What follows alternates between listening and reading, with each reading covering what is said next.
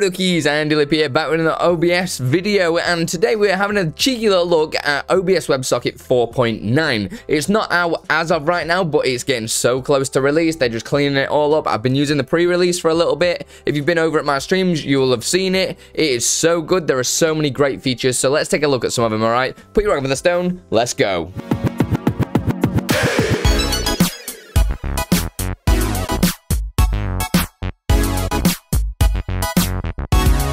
So anything in this video is pretty much for all you advanced users out there. I mean, we are going to see updates from Leorum board. I've got a video on that. I'm working on the pre-release at the moment, so I'm pulling a video together, so make sure you are subscribed for that. And also, you got BQ bot that are going to be using a lot of these features that have been added in WebSocket 4.9. I mean, there is a detailed protocol reference that has been updated pre-release on this website. I'm going to leave the link in the description down below, and this has got pretty much all the information that I'm going to speak about. All my favorite things that I'm finding in 4.9 at the moment. As you can see, there's tons of things that they've put in there, and it is going to blow you away, some of the things on there, okay?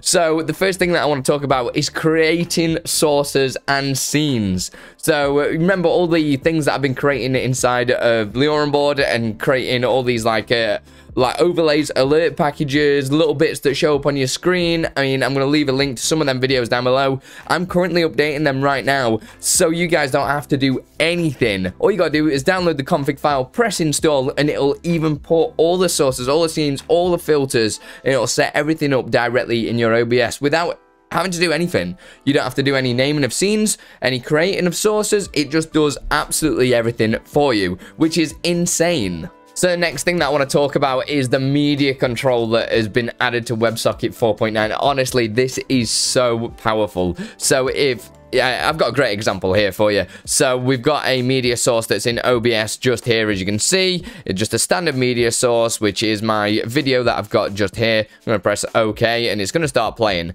As you can see right now, open up my Leorum board. I can press pause. I can pause that media source. You can choose whichever media source you want to pause. Press play.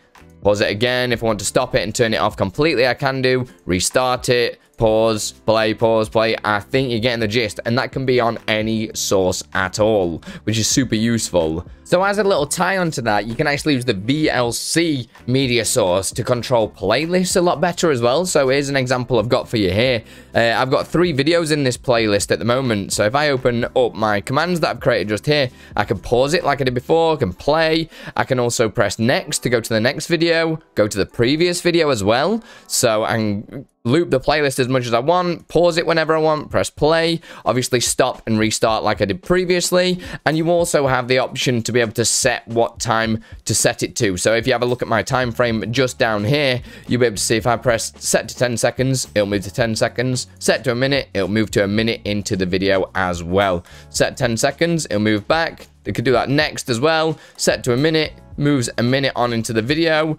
It's same with pretty much anything. Skip the intro, all that sort of stuff you can control via WebSocket now. So not only can you control your media sources, you can also read events as well. So when certain things happen, or you've pressed something to, or a separate source is paused or played, an audio source or something like that, you can read that information as well via WebSocket to create custom commands to happen and stuff like that as well. Another cool little bit they've added is refresh browser sources. So previously I did a video quite a while ago now, a couple of months ago, the Exceldro made a script to refresh browser sources, but now you can send an OBS WebSocket command. So here's a brief example. I've created a basic button just here, and I've got my browser source just here as well. If I press refresh browsers, you'll see the whole of YouTube just resets just like so. Every time that I press it, it refreshes that whole browser source. So if any of your browser sources keep sticking or anything like that, or your alerts aren't working through Stream Elements or anything like that, you can just refresh at a touch of a button,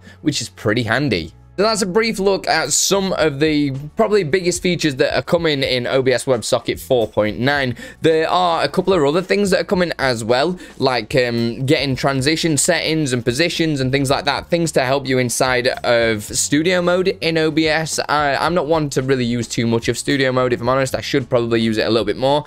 And some big stuff as well, which is getting the recording status and replay buffer status, so you can have little buttons to tell you when you've turn them on your Stream Deck or something like that, and also the trigger hotkeys. So any hotkeys that you might have inside of OBS to do certain functions, rather than actually pressing the hotkey, now you can tell WebSocket to press that hotkey for you, which is pretty cool. I mean, I'm not sure what I'm going to use that for, because WebSocket pretty much does everything as it is, especially now we've got all the media functions as well. And last but not least, there is also an execute batch function, which you're probably not all going to use this one, but it's pretty handy if you're doing a multitude of things. So rather than sending a bunch of different commands through WebSocket, you can just send one command with a bunch of commands inside, and it just makes it streamline the whole process and everything like that. I've not kind of done any experimentation with them too much, because it's not something that I really tend to use, but let me know what you guys are so hyped for in OBS WebSocket 4.9. I can tell you right now, the media one for me, no, in fact, create a scene, create a source, you can't beat it. That is the best thing I have ever seen. Right, so that's the end of this video. If you guys do want to help support me and make with me, I make making just Patreon in it, right? I'm just gonna go. Put your rock over the stone. Much love. I just want to say a huge thanks to all my patrons that help make this content full-time, make it free for you guys, and also a huge thanks to all my YouTube members. You guys are legends. Thank you so much for everything that you do for me and the community. Keep it up, guys.